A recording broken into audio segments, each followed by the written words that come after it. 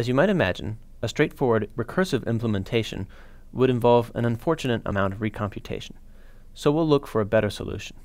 Notice that it's natural to organize our subproblems in a grid like this one. Knowing C33, the cost of aligning the full sequence, depends on knowing C32, C22, and C23. Knowing C23 depends on knowing C22, C12, and C13. And indeed, in general, to figure out any cost, we need to know the costs to the west, to the northwest, and to the north to fill out this grid. These dependencies form a directed acyclic graph, and we can linearize them in any number of ways.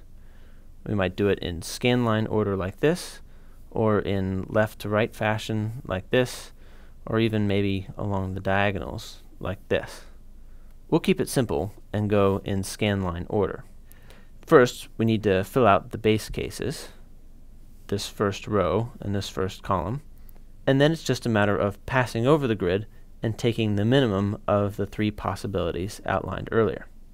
Once we've finished, we can retrace our steps by looking at the west, north, and northwest neighbors to figure out what step we took, and this then will allow us to reconstruct the alignment.